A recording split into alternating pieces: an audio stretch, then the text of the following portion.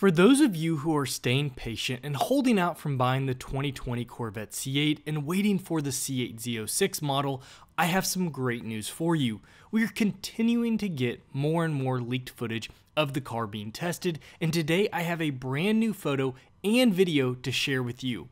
I still remember that feeling when we got to see the first glimpses of the camouflaged C8 base car, but the C8 Z06 is shaping up to be a different breed. I say that because while GM has completely changed the layout of the Corvette by going mid-engine, we still have one big similarity to the previous generations, which is of course the motor. The C8 base will be a reworked LT engine, the LT2. It does have some changes to it, but at its heart, it's very similar to what we've seen from the previous Corvettes. That, as we know, is going to completely change, and from the video and photos we are getting, that change is going to be quite spectacular. So let's go ahead and jump into checking out the new photo we have that was snapped of the C8 Z06. The new photo was uploaded by a forum user named Jim, so thank you Jim, providing some awesome new insight into the Z06. The first thing I noticed when checking out the prototype was the rear wing, or lack thereof. This is actually a pretty big deal, as the Z06 Corvette have always come with some sort of wing or spoiler to help with downforce. The lack of spoiler could certainly be due to the fact that weight is now much less of a problem with the C8 lineup, as the engine sits at the middle rear of the car. But even then, I would think that the car would have something to accommodate for some additional downforce. I mean, we have a true wing that can provide up to 500 pounds of downforce that you can put on your base C8, and that will certainly need less downforce than the Z06. My reasoning in mentioning this is that several forum members have commented on the fact that they believe this means we could see an active wing on the Z06. Active wings are seriously cool and provide the perfect dose of downforce when you need it and eliminating extra drag when you don't. Active wings are for the most part found only on high-performance exotics, so there's that. But with the heavy covering over the C8 Z06, it's pretty hard to really see anything, and it would also mean that an active spoiler would need to be disabled, as the cover would block the spoiler from opening and retracting. As we continue taking a look at the back of the car, I can tell that the car looks wider and more aggressive. I've spent countless hours looking at camo photos of the base C8 for the last few years as I've made these videos, and this looks completely different in my opinion. The cover can do a lot to change that appearance, but I would argue that the back of the C8 Z06 will continue with that trend of adding aggressiveness to its look over the base Corvette.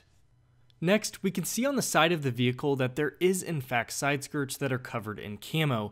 It'd be reasonable to believe that this car will come standard with some sort of side skirts, whether they're molded and color matched or they are likely carbon fiber.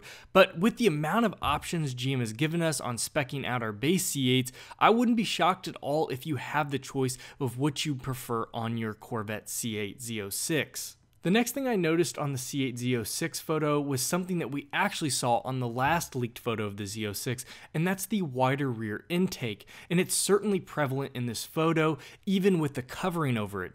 This is much more in line with what we've seen on the C8R. The wider body gives new body lines to the car in a way that the base just really can't match. But again, that just falls in line with what we would expect, and it allows the car to have those monstrously wide tires.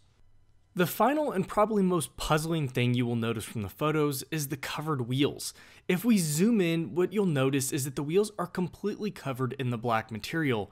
This is really strange because we've not actually seen this before, as the base C8, even when fully camouflaged, never covered the wheels.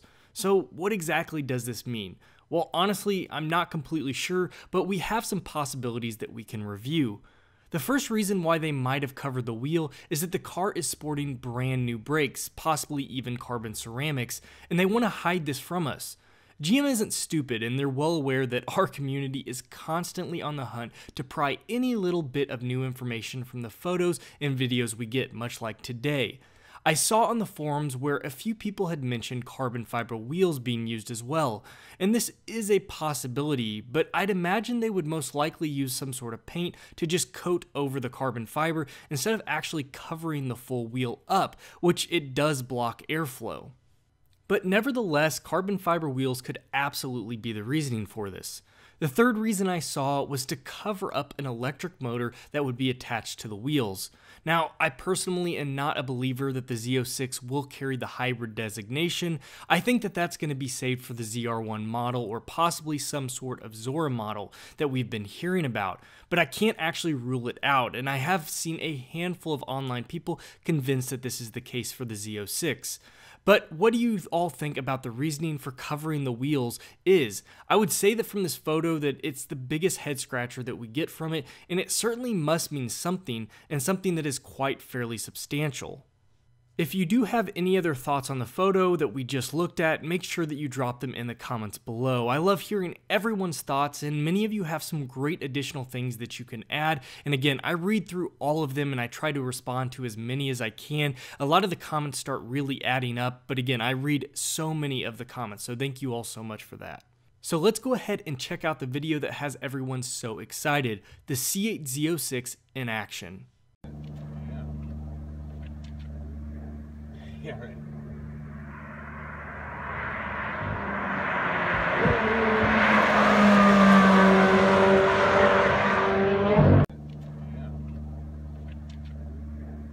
Yeah, right.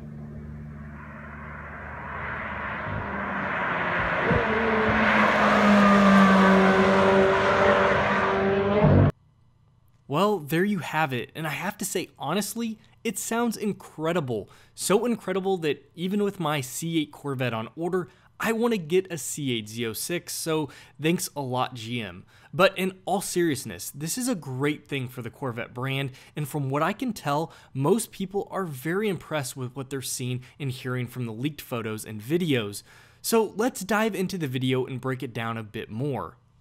Obviously the video is short, but it still gives us a huge insight into what we can expect from the C8 Z06. The car can be heard before it's even entering view, and as it makes the turn, we can hear that devilish downshift and then a mild acceleration through the curve. And as I'm sure it is readily apparent to most people, it sounds unlike any typical Corvette exhaust note we've heard before. If you follow my channel and have watched my videos, you know by now that for a while we've been speculating at the Z06 receiving a brand new flat plane crank engine design. Out with the old and in with the new. This speculation has been maintained as we know the C8R now has a flat plane crank design. This video, I would say, is the nail in the coffin and officially confirms it at this point. The new Z06 will have this new motor, but what are the specs actually going to be? Funny enough, it seems that we have two pretty split camps on what we'll get for the Z06 in terms of flat plane crank. Half of the Corvette followers seem to think it will receive a naturally aspirated 5.5 liter engine, while the other half think it will instead be a 4.4 liter twin turbo setup. I've listened to the video countless times now, and I have a hard time actually hearing any of the turbos. I will admit I'm not a master mechanic by any means, so I'm more than capable of being incorrect, but from what I've also read, it seems like many people feel the same way.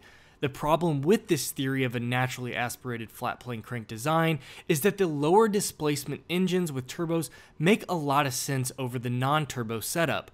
Flat plane crank engines are known to have high amounts of vibration and movement, which in turn can cause issues.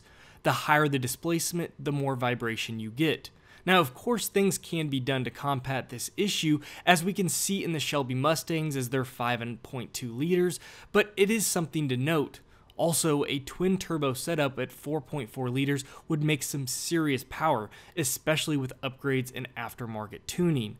But there is the age-old saying, there is no replacement for displacement, and a high-revving naturally aspirated flat plane crank sounds absolutely incredible to me. Speculation of power figures for the Z06 range from 600 all the way to 750 horsepower, with the torque being closer to the 600 pound-feet range.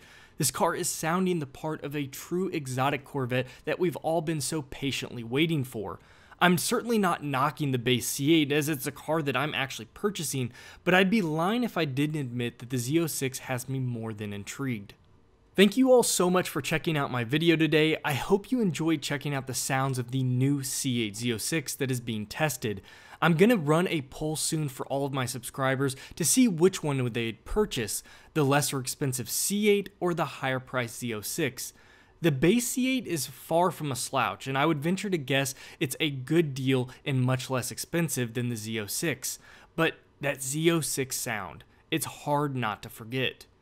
If you did enjoy the video, please think about subscribing to my channel. I have huge plans coming up after I receive my Corvette C8 and will producing videos all about my ownership experience with the C8 Corvette and answering any of the questions my subscribers have. Also, if you found the video helpful, think about hitting that like button. It helps more than I can express. As always, you all take care and I'll see you next video.